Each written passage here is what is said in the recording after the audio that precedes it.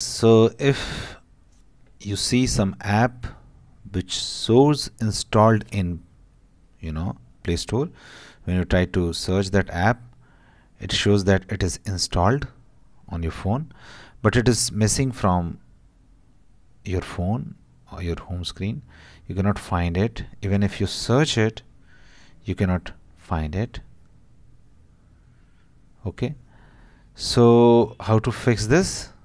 So it's very easy. Just go to settings and just find home screen.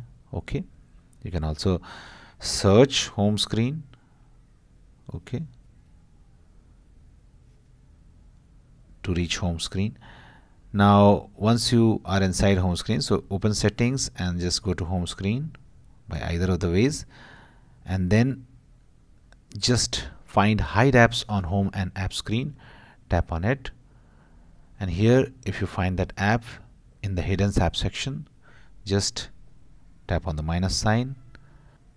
After hiding it, unhiding it, you have to press done. Okay, now you can see that when you will search that app, you can find that.